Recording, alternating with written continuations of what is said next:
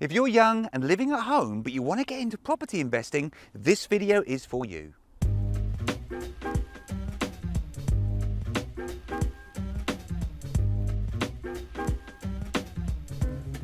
Hi, my name is Tony Doyle from Your First Four Houses, and my channel is all about helping you achieve financial security through property. If this is your first time here, be sure to subscribe to the channel and click the bell notification icon so that you don't miss out on any of the free content that I give you each and every week. So, I'm outside, by the way, because it's frankly just too nice to be filming inside. Now, I had a great question come in from Samuel Johnson. He asked me, do you have any advice for someone who's looking to move out of a parent's house, but who also wants to invest in property? I'm 21 and saving for a house deposit that I can build equity in over a period of a few years. Now, Samuel, that is a fantastic question, and I've given this a lot of thought, and I'm going to give you 9 tips that I think that may well help you. So the very first one is you are 21 years old, which is a wonderful age to be, I hasten to add. But one of the challenges that you may well have is getting mortgages at all at this age with the level of experience that you have, which by the sounds of things is not much, if any, at all. So one of your first tasks is to go and speak to a competent mortgage broker, someone with access to the whole of the market. You're going to sit down with this individual and you're going to lay out what you're doing, what your plans are, what your income is, and you're going to find out, can you actually get a mortgage at all?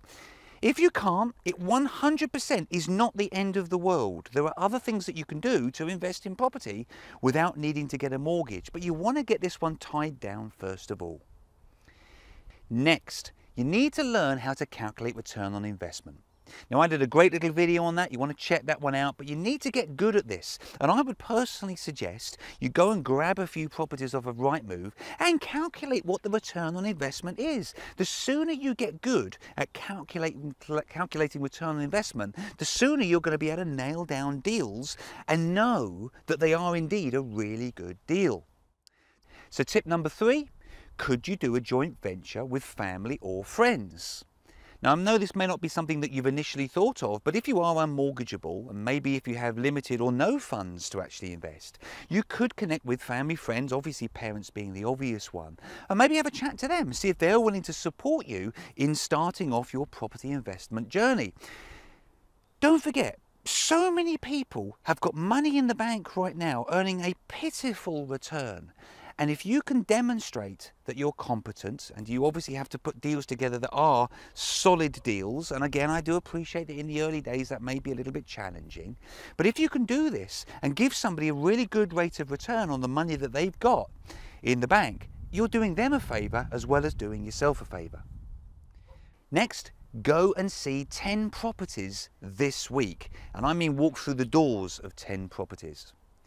Now, I know that if you're maybe just starting out and you're maybe not thinking that you've got a lot of funds available, or you're not really in a position to do this, maybe that may be a little bit challenging, and you certainly don't want to wear one estate agent down. Believe me, you don't want to do that. But going out to see properties, like maybe 10 in a week, gives you a really solid understanding of what these properties are worth, and you may well come across a real diamond of a deal. And as soon as you do find a really good deal, be assured there are people around you who will be willing to invest in that property and maybe do some kind of a joint venture deal with you. Look for places where you can add real tangible value.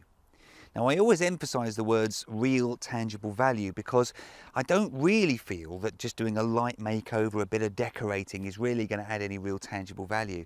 But there are ways that you can add real tangible value to a property. You need to go and look for those.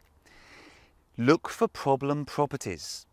Now, if you can go out of your way to find properties that have got problems, it might be that they're unmortgageable in some way, it might be you find a flat with a really short lease, for example. These are problem properties, and these sellers are going to have difficulty selling these places on. It therefore gives you an opportunity to maybe go in, find a way to resolve their problem, maybe add a little bit of value in the process, and get yourself a really awesome deal. Go out there, start looking for these places with problems. Could you turn a 1-bedroom flat into a 2-bedroom flat?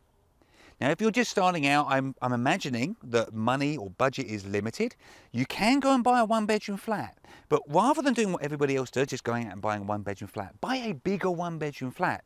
Maybe where there's a big social area and you've got a separate kitchen, or big lounge area, you've got a separate kitchen. And maybe what you do is you take the kitchen out and you move the kitchen into the lounge area and turn the kitchen space into a second bedroom. In doing that, you can instantly add extra value.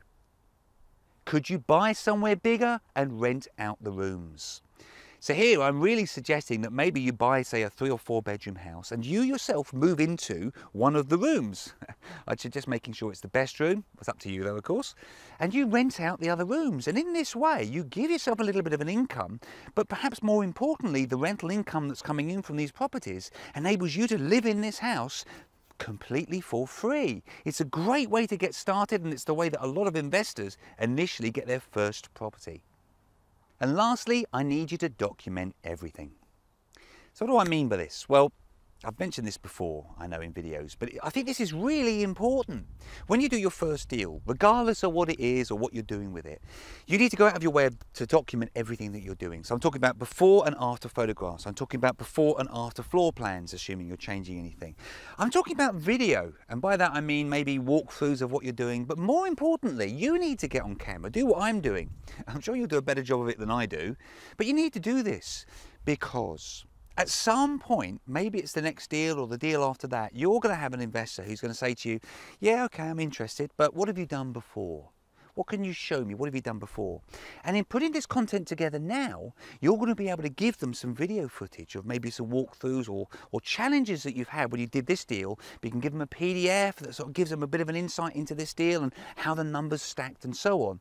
And often this is the thing that will convince people to maybe joint venture with you. I really hope you found that helpful. Whilst you're here, be sure to subscribe to this channel if you haven't already done so. And you might also want to download this 50-point checklist, which gives you everything that you need to do before buying that first investment property. You just go down the list and just tick the items off as you go down. My name's Tony Dorr from Your First 4 Houses. I hope you found this one helpful, and I look forward to seeing you in the next video. Thank you.